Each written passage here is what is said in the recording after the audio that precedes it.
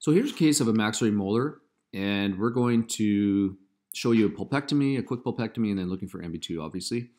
So this tooth is still vital, and what I'm going to do is it's got a large composite restoration. This actually fractures right in the composite, interesting enough. So I'm using a number 4 long surgical burr in a high-speed handpiece. And in this situation, what I'm going to do is I'm just going to be drawing a line from the palatal cusp to the mesiobuccal cusp. And I'm just drawing back and forth and back and forth. So in these cases, what I'm going to do is for my anesthesia, which is really important, I found this has made incredible difference, is doing a posterior superior alveolar block, a regular infiltration, a bit of a palatal, and then I'll go back and finish. That usually takes up 2.5 carps. And I'll finish with the rest of the infiltration at the mesiobuccal, sort of just infiltration around this tooth. And that gives me incredible anesthesia. So after we do that round burr, I'm just looking to see if I perforate it into the pulp chamber anywhere, and it looks that I have.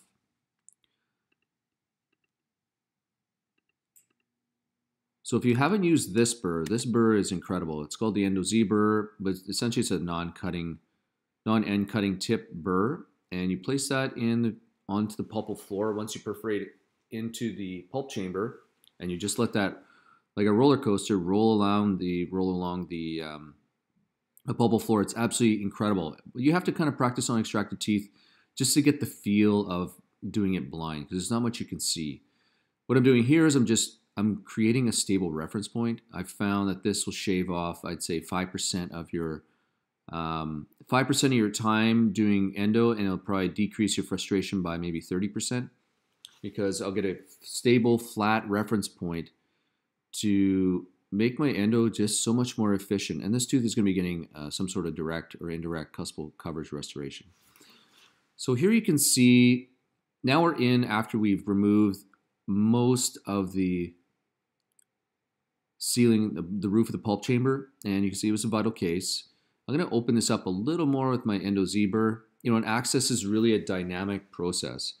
And what I have learned is that if I can't get proper access into one of my canals with my rotary instrumentations, then I will bring out the Endo Z burr even halfway through the procedure and open it up, because I'll tell you that 5 seconds of using this burr saves me probably about 10-15 minutes in frustration. And what I'm doing here is actually, I read in an article a long time ago from David Clark and John Academy. I'm talking about kind of minimalist dentistry, access openings. This is not ninja style. I don't want to really get into that. We're talking about like predictable cases. But what I'm doing here is I'm placing this little thing, this little bevel. And what this can do is actually increases the light coming into the case. And it makes your file, it gives your files able to come around this bend a little bit easier instead of a straight ledge. I don't do this all the time. It's kind of, if I'm thinking about it, I'm like, oh, I'll just do that. So let's take a look at what we got here. We're going to zoom in right here. All right, so here you can see the crack through the restoration, which I rarely see this in composite. Looks like we had a bit of leakage.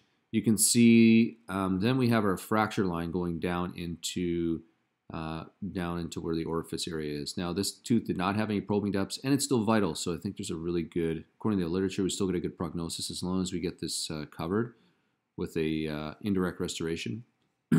So this is a mesiobuccal cusp. This is the MB1 canal. MB2 is roughly around here. And we really need to get rid of this. If you try to put a file in here, it's just going to go horizontal and hit the side of the tooth. Here's a palatal canal, and then there's a distal buccal right around here. So my experience and what I've done, and I've been trained actually by others, is what we're going to do is we're going to clean and shape the main canals. If not clean and shape them completely, I'm going to remove the coronal 2/3 of the pulp tissue and then get sodium epichlorate down there full strength, because we really want to degrade all that tissue as much as possible to ensure to try to get the best outcome of a case, because that's really what we're trying to do. We're not trying to it's one thing to make your endos super skinny and amazing, but then you leave a whole bunch of vital tissue behind and it fails. So you got to go back and retreat it. So the reason why I'm saying that is because, Facebook and Instagram are ripe full of amazing clinicians, but, they've been doing this for 20 years and they know how this instrumentation works. So it's important to make sure you get proper irrigation. That, our files only allow us to get irrigation and remove debris. The irrigation is really what's going to make this work. So this is full strength hypochlorite. We're rinsing that out. So now I've got hypochlorite down into at least the coronal 2/3 of those canals. And then what we're going to do is, I guess in this case, what I elected to do was just look for MB2. So I'm using a Molar burr, and I do that in another video. I actually had to review this a few times, and I don't know why I'm doing this, but I think what happened was my dental assistant had the Molar burrs out, and I was like, oh, okay, sure, I'll try them. And again, it's like, it's just not working. I tried it again, and they're just too flexy. You can see them flexing there. But what you need to do, if you want to take this seriously, you can see it flexing there like a golf club. Oh, that's why, and I broke it. So that's so that's why I don't like these things, and they're supposed to break like that too. So that's why I was lucky enough to then get my Munspur out. So, you really need to practice on extracted teeth. I can't really emphasize that enough. Really, to maximize your efficiency, your chair time.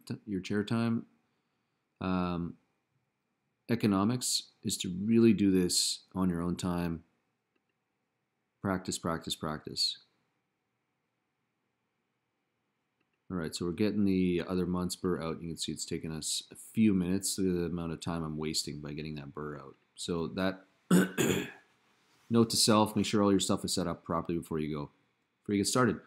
So here we are removing, so now you can see a little more hemorrhage tissue, so that tells me we're potentially getting close. I don't think we're getting close to the, it could also say we're perforating, but I don't think so. Look how thick we've got between the, let's say between here and here. This is where the root would be, not here. So literally I'm just going, it appears to be haphazard, but it's actually not. I'm slowly making my way from a line between the mesiobuccal canal, MB1, to the palatal canal. And let's take a look at what we got. So we're going to keep going. And what my dental assistant is doing at this point is, so this is a really good thing here. Like if you can get your dental assistant to, we're going off the screen here. Get your dental assistant to blow air and make sure this is dry. Then the dentin dust is just going to go flying away. If you keep it a bit wet, it actually makes it a little more frustrating. You can't really see what's going on. All right, so we've opened this up. Let's take a look at what we got.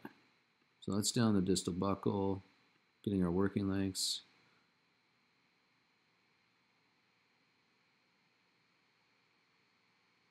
So we're getting our working lengths of all our canals, our main ones. Getting our glide path established pretty quick.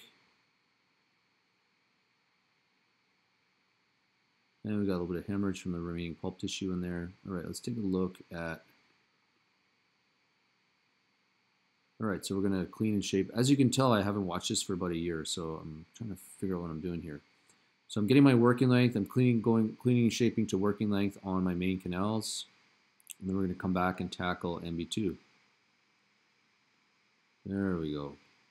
Sorry about that. All right, so now we've got hypochlorite down those canals, and it's sit and it's going to degrade that tissue. Now we're looking for MB2, which likely is around this area here. Let's take a look and see where the file goes.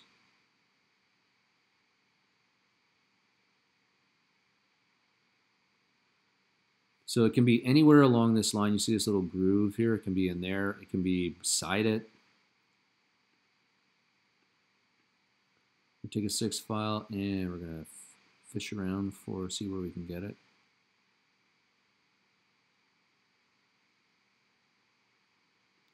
So what I'll do is I'll place a really significant curve just to be able to get straight line access. I mean, ideally what you could have done is remove some more of that composite restoration, because this is really holding it up, and I'm not really doing anything to negatively impact the restorability of this tooth by removing this restoration. So that's what I probably would have done in looking at this. So I can't get much of a snag. So what I'm going to do with that file, I'm going to trough a little more mesial and a little more apically. And again, you're kind of wondering, like, how far can you go? And the real question is, at this stage of the game, how comfortable you are with what you're doing. And that's why, again, extracted teeth serve a great purpose, because then we're this far into the case, and you want to make sure we're going to get success with it. And it's just taking that time. It's a time.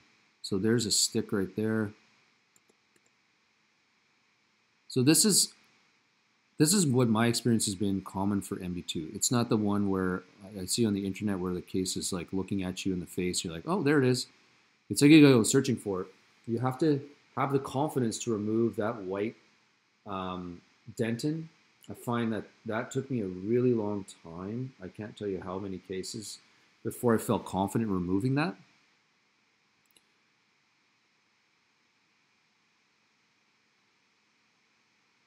And let's find where that stick is. So again, this is the problem with maxillary molars. There will be a point where you're kind of like, I give up. So this is the next level of kind of like, okay, well, I've had enough. I can't get that file in there. I'm going to see if my Wave on Gold can make its way down there. And because with a 6 file, it becomes tedious. It's really flexible.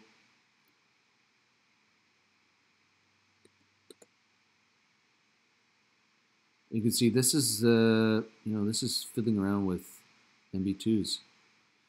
Ideally, what you could do, arguably, like a real expert would say, get rid of this. Look at what the space I'm working in. It's not that useful. My file's coming out this angle. So I let go of the file there to see if it's kind of stuck in the canal, and it looks like it is. There we go. So we're getting the pull. So what I did there with the Wave on Gold, and again, I'm watching this for the first time again, is I opened up the orifice just a hair, and arguably you could remove more of this. Again, even more with the round burr, just to get a little bit further down, further mesial, further apically. I'll use the Wave on Gold not to try to go all the way down in this case, but just to kind of open up the orifice so I can get a snag with the 6 file. So we're watch winding. You can see it right there. So you've watched the whole process of it getting down there. So there we go. So you can see that's where it was. And you know what, honestly, because there's a fracture here, the pulp seems to calcify more. So this one would have been calcified more. And that's actually one of the things I will look for. If there's a fracture anywhere along the mesial ridge, it's going to make looking for MB2 a little more complicated. So there's the file there. I'm really impressed with that shot. It's really tough to get some of these video images. So I'm going to go with the 6-8-10 series of filing. So I'm going to watch, wind, pull. And, essentially, once I get down to working length, get a glide path set, we'll see what I do in this case, whether I use the Wave and Go glider or I just use a 10 file. After the 10 file, I mean. So we're going to open that up, watch, wind, pull, watch, wind, pull. And my experience has been, the MB2 typically seems to want to go towards the MB1, kind of in that direction.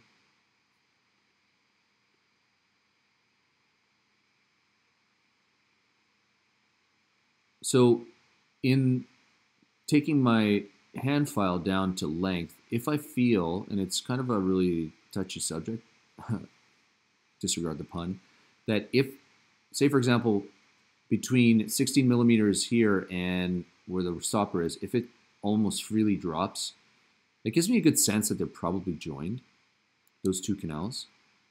You can't use the, it's really, I've been burned by using the one canal drains by aspirating irrigant from one of the other canals. Meaning I'll suction it out from the MB1 canal and see if it evacuates the MB2. I've been burned by that, so I don't think that's a really trustworthy technique. So here, this is the technique you don't want to use, but it's really useful to be able to watch because you can see what's going on. I have no irrigant in the chamber when I'm using my Wave 1 Gold, and that honestly speaks to kind of the resistance to fatigue on this file just because of that reciprocating motion. So I've got a little bit of irrigant in the pulp chamber, and we're just making our way south or north. I guess it's a maxillary tooth, and that's pretty much it for. Let's take a look. I think our cleaning shaping is done for that canal.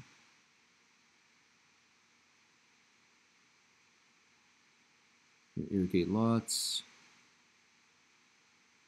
So I still do it. Okay, well I just disregarded what I said. So I still do the check to see whether or not irrigant comes up and down the canal, but that can be, you can be faked out by an isthmus really easy, especially in a necrotic tooth, because if the isthmus is empty, void of vital tissue, they can join, and I've cleaned and shaped one, and then I found out there were two separate portals of exit.